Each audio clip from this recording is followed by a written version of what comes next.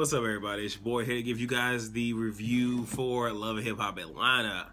Alright, go ahead and just jump into this shit. So, it picks up with the fight between Betty Idol and Tammy.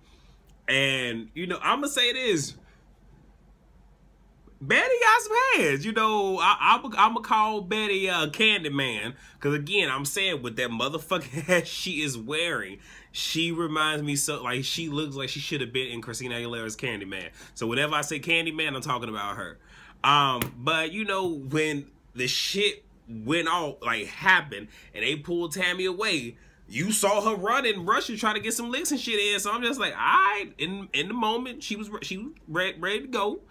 But even in seeing that, you also saw when everything was all died down, she was so concerned about, she pulled out my hair, she pulled out my hair. Well, what the fuck happens when you scrap with somebody? I mean, you know, casualties of war, baby.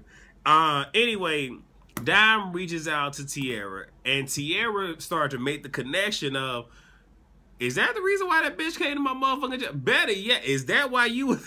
I'm like, okay. Piecing together. Now, Dime's out Cardi just like, hey, she invited me. Just like, I'm gonna sit here and make sure that the slate clean. I'm kind of curious if this is going to pick up. I don't know. Like, is Tierra ever going to confront Cardi? I don't know. Dime asks her if she's still fucking Scrappy. She says, I'm sorry, Scrap. She says yes, and Tierra was like, when it was good, we were good until all the family got under one roof, and it was just so much shit going on. Me and the moms fell out, and you know, while he was in prison, I held him down. All the money I was making, I put the money on his books. I was putting the money on my phone so I can take all the phone calls so he wouldn't lose precious moments and whatnot. And I'm just like, okay, I see what she mean by held the motherfucker down. But then she she reiterated. And I mean, I'm gonna have to somewhat kind of clarify my stance from last week. Now, when she mentioned that, you know, he won't see his kid, I want everybody to understand that I'm not against her saying that you won't see you won't see our child with her, meaning that if you want to see our child, you need to come to me to see it, but my child will be nowhere near her. I got that. I'm cool with that. But the whole fact of, if he don't claim you, if he don't sit here and, you know, nix her that he can't see the kid, I'm not for that shit. And she even said, if he doesn't fix it, he won't see his son. And I hope everybody understood, like, that's what I was getting at. And I hit the shit right on the head. It had nothing to do with, I don't want my son around this crazy ass heifer. I just don't want her in the fucking picture. And if she's in his life, my son won't be it. It's that bullshit. Scrap said he got a whole lot of shit going on. Got caught with the yayo, this, that, and the third. Got women problem, whatnot. He gonna go to the only person he could talk to. Guess who? Is Stevie J. And it's gonna pick up from there.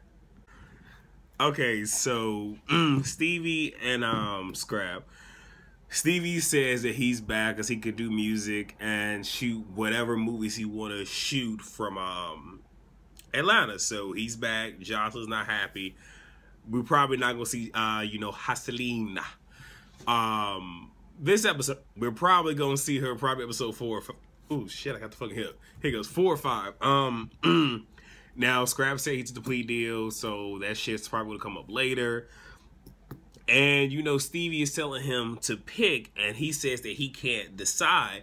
And, you know, my whole thing is this, on some real shit, if you can't decide which one you want and you love both women dearly, the best thing that he could do for either one of them is to let both of their asses go and keep it 1,000. Just like, I love both of you.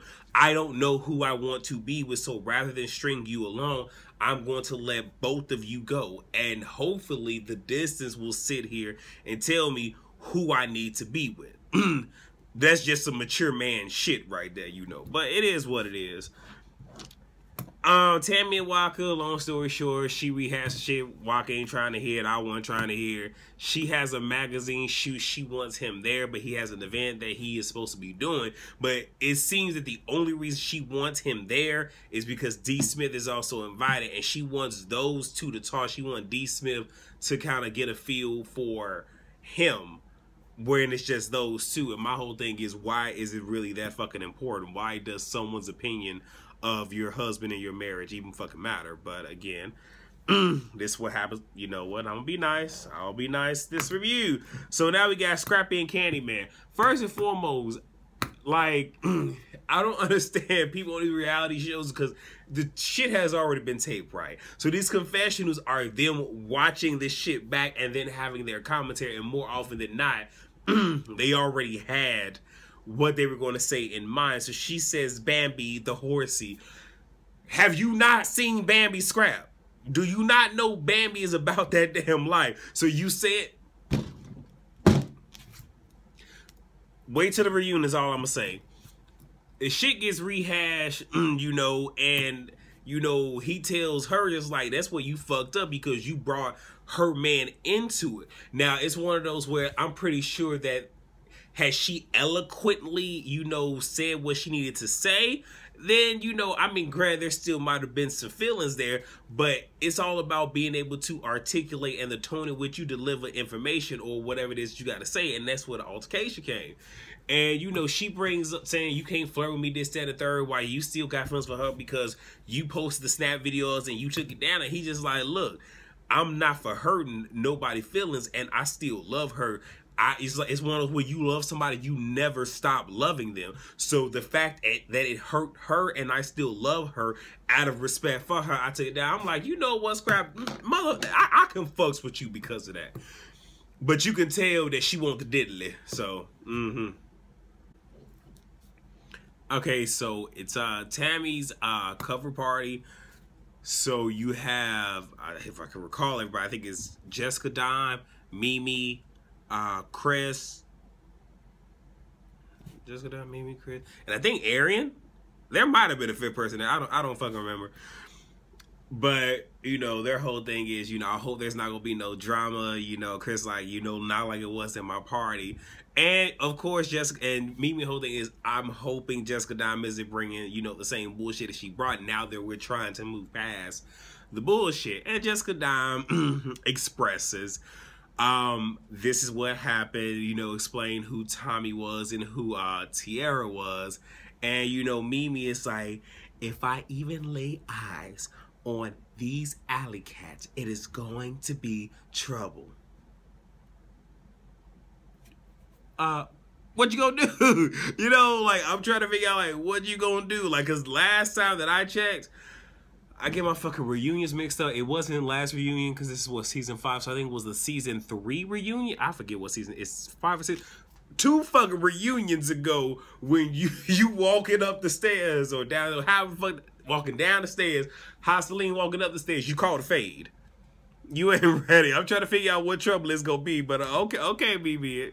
Alright, so Tammy tells her tale to you know, her mom, her mother-in-law. Damn, this shit came back on quick, fast, in a hurry. Hold on, pause that. She done told her tale to her mother, her mother-in-law, Bambi. I'm trying to figure out who the fuck else was there. And Mimi had walked over, and one of her friends. She's telling the story, and she, you know, mentions Betty Idol. And Bambi's like, who the fuck we talking about? She was like, I knew there was an issue with a friend. I didn't know it was this individual right here. And, you know, now Bambi feeling some kind of way. And, of course, y'all, and, you know, she was like, well, I'm glad D. Smith did not, because D. Smith didn't come. Tammy feels some kind of way. And Bambi's like, well, I'm glad she didn't bring her ass up in here because it would have been a problem. So, yeah. All right. And Mimi and Stevie are together, and she brings up the fact that she has a girlfriend. That's where it left off, and that's where it's about to pick up. Okay, so Mimi is saying that she doesn't want Eva to be introduced to Chris just yet because she wants to make sure that the next person or anyone else that gets introduced to Eva, the relationship is going to stand the test of time. And God, these fucking hiccups. And she doesn't just get attached to anyone. The only thing that throws this off is the fact that you're flaunting this on camera. And I'm even hearing through, you know, the rumor mill, they're not even together anymore. And of course, people talk, and I've even talked about this on my trending topics. Eva probably knows about it because, of course, you know, people watch the show. They probably told, you know, the teachers probably talked about it while they was in school. The kids probably teased about it. She probably know about it. Scrappy and Bambi, all I'm gonna say is, you know, Scrappy whole thing is you can't want to have a relationship with me, whatever it is, and you fucking around with somebody or you working with somebody that then came at my best friend, and it's one of those where I do understand it. I understand the loyalty thing, this, that, and the third, but at the same exact time, I do realize that business is business. And it's one of those where even though I'm loyal with motherfuckers, if a motherfucker fuck with me, they gonna know off rip. If I'm working with this motherfucker, it's only for the paper and that's it. And that whole dog situation, that shit was funny as shit. He went from being a thug to I was dumb, but that shit was funny as hell. Alright, so Tammy and D Smith, they meet up. D Smith says that the event that Tammy was throwing, like, that's not her crowd. That's why she didn't go. I will say this, if you had her number, probably would have been best to just hit her up, just like, you know what, I don't want to go. I can't do this. Especially if you promise her that you would be there. Now, if it's a I might think about it, then I don't see the wrong in that. Now, D Smith said some shit that is very, very stupid. Just said if both of y'all are married, then of course you share the same views, pillow talk, this, that, and the third. And if not, then why the fuck are y'all married? That's not right. I mean, I know many people that are married, and there's a lot of shit, whether political or whatever. They share totally different views, and you can't sit here and push the views of one onto the other. That's not right. That's some idiotic, dumbass shit. I mean, let's just be you know real about it. So make sure this is sorry. And then you had Tammy say, because, you know, we were trying to work together, and D Smith set it straight. It's like, no, you were trying to work with me. She's like, well, actually, I was trying to give you an opportunity. And it's one of those where it's just like, she caught you in your bullshit, so now I'm trying to give you an opportunity. It's just like, you could have just been like, you know what, you are right. I was trying to work with you. You know what I'm saying? Just like, be real about this shit. You feel me? And, you know, they start going back and forth, this and the third.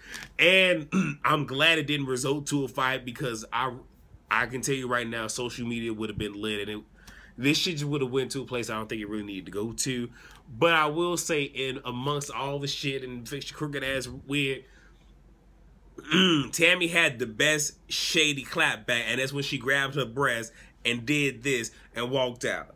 And if y'all don't know why that was shady and why that was probably like the read, you know, in the midst of all the fuck they were saying, then y'all have not been paying attention. Scrappy meets with Candyman. You know, he wants her to apologize to not Bambi, Tammy. She don't want to do it. His whole thing is, you know, it's the whole loyalty aspect. And even what I said earlier, I forgot to factor in the fact that, you know, hands were thrown, but that is something that had absolutely nothing to do with him. But again, the whole loyalty thing, being from the hood, the ghetto, all that shit. It all meshed together, and when she made it abundantly clear that she will not apologize, and she was so foul about it, he was like, you know what? We can't work together. I know you don't give a fuck, but we can't work together.